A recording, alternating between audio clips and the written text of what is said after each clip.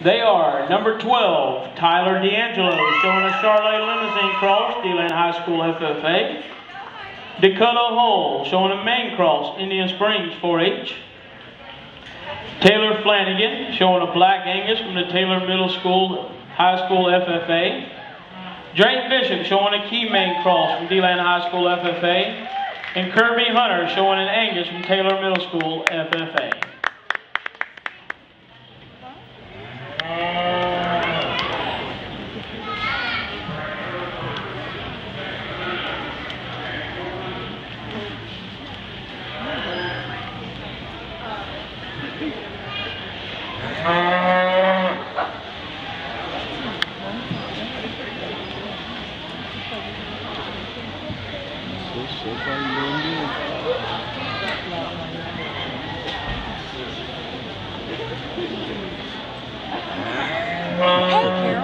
Hey, right back here, baby. Lynn, have you been there the whole time? Yes. Holy cow. Because I'm about to puke. Okay. I should turn the camera on you because I really like to have this on film. Her nerves. Look how good he's doing. Well, I thought I recognized you when you sat down and I wasn't paying attention.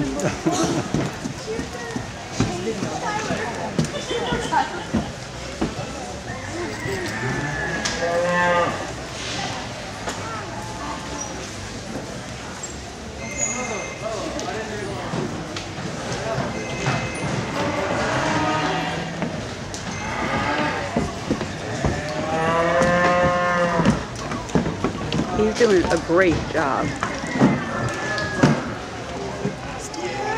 He's doing a wonderful job.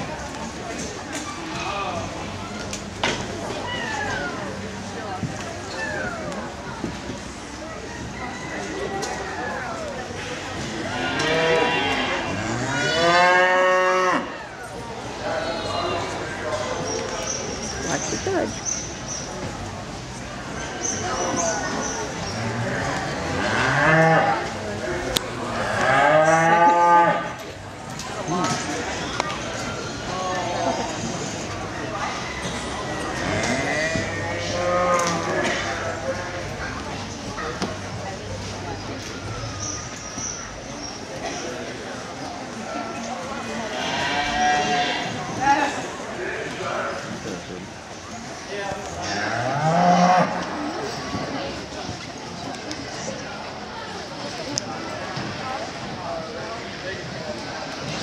I can't believe this. She's being so good. She's being perfect.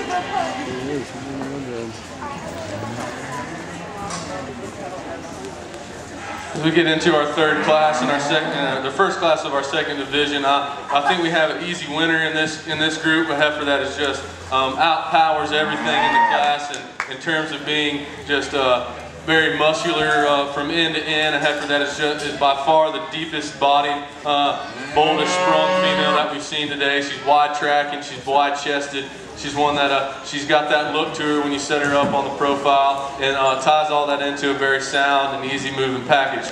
The heifer we have in second place, I think we kind of have to look at from here on back. We have some females that have maybe some structure issues and have some depth and capacity and volume issues, but I think this heifer here, she kind of puts it together the next best of what we have to work with in this class. She's one that she's got some depth of body, she's got some springer rib, she's just one that you don't really like the way that she's put together from a rear end standpoint. She wants to slope off from her hooks to her pins and track a little narrow. She's also one that wants to get a little heavy fronted. We'd like to trim some of that off of her, maybe make her a little more competitive.